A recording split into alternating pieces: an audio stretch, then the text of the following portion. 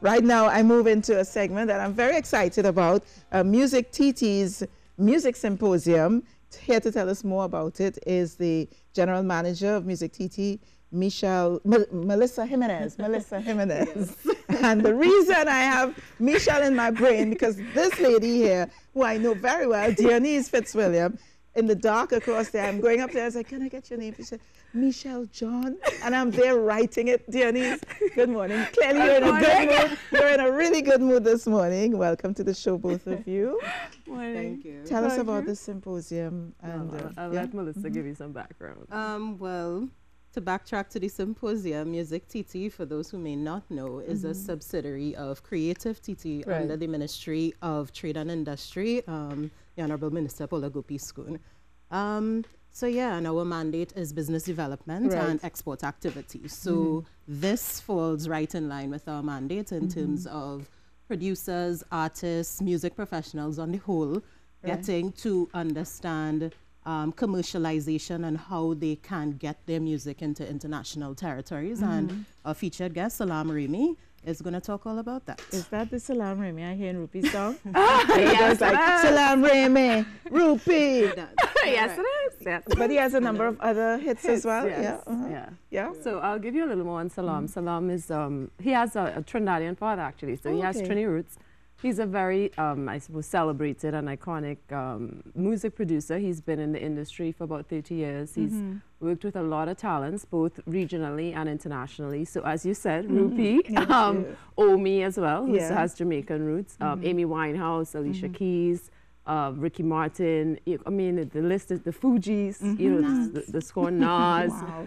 So this is an opportunity. Because he also is, he's a producer, but he's a musician, and he also worked at Sony as the head of A&R, as the executive vice president of A&R for 5 years. Yes. So he can give them insight on what the labels look for, and he himself has 2 labels with Sony. So you know, he discovers and signs artists, like he discovered Amy Winehouse and he discovered Jasmine Sullivan. So if they want to really come out and I was just about to ask, is there a possibility that he's looking for talent in Trinidad and Tobago as well? Or can you not say? You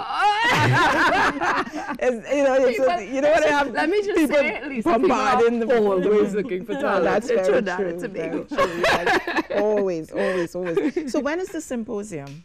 It is next week, Thursday the 27th at Central Bank Auditorium from 9 a.m. to 5 p.m. And how do people get involved? Where do they register? Or do you just come? Tickets are available at all NLCB outlets via Suntix. It is $300, which is a steal of a deal. Yes. Meet Salam Remy. Yeah, it doesn't include airfare, accommodation, ground transport, you know. He's coming to us. He's coming to bringing the mountain to Muhammad. Yes. So we're looking forward to a really highly interactive session on Thursday. And on Friday evening, he specifically hand-chose 3 of our artists in our Artist Portfolio Development Program to perform for him.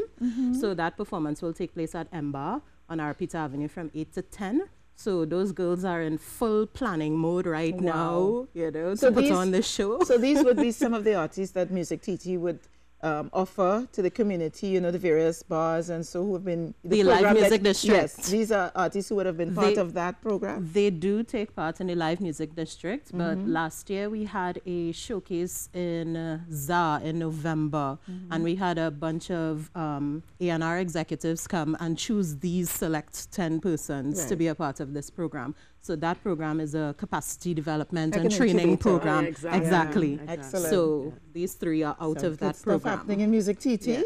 And the folks who come to the conference, they have preference to come to that event. It's not a paid event. So if you want to be on the list, get listed. Get listed. Not exactly. Then you need to come to the symposium because obviously, and what's going to be discussed there in terms, as Melissa said, in terms of commercialization and, you know, sort of, I have a song, now what? Because I think we don't really have a proper blueprint in Trinidad. We don't have an active music industry in that regard.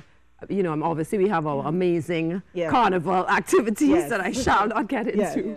But for the rest of the year, you know, what is there for the musicians? So the goal is to commercialize it, as Melissa said, and to create opportunities both on the artists and producer and, you know, the roadie sort of music area, but as well as for business folks, etc., corporates and so on, who, you know, because you need jingles for advertising and marketing managers and that type of thing. A full range of activity happening at the Music TT Symposium next Thursday, and that is Thursday the 27th of September.